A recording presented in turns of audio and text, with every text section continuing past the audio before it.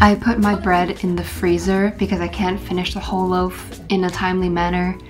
And here's just me struggling to get the slices apart. I'm adding 2 eggs, a splash of milk, and a pinch of salt into a bowl and beating that until homogeneous.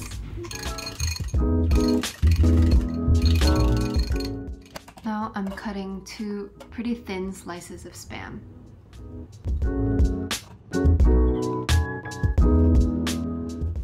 You can use romaine lettuce as well, but I'm using iceberg lettuce here. I'll separate and wash 1 to 2 leaves for the sandwich.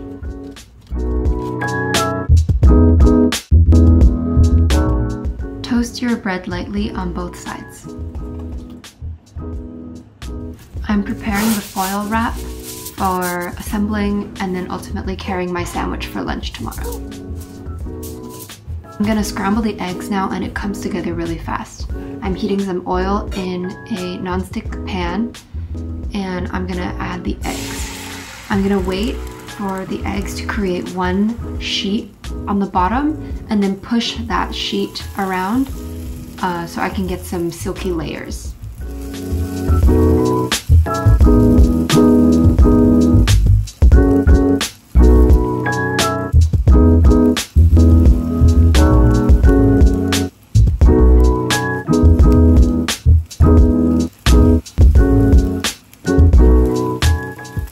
You can toss it back into the same bowl that you used to beat the eggs in the first place. Now, using the same pan, I'm gonna pan fry the 2 slices of Spam lightly.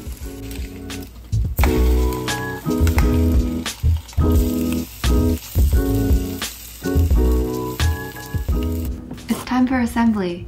So I have 2 pieces of toast and I'm ripping the lettuce to fit into the square of the toast. And then I'm layering some guacamole on top of the lettuce so that the guacamole doesn't make the bread soggy. I'm placing the Spam on top of the guacamole layer and then I'll slide the egg on top of the other side.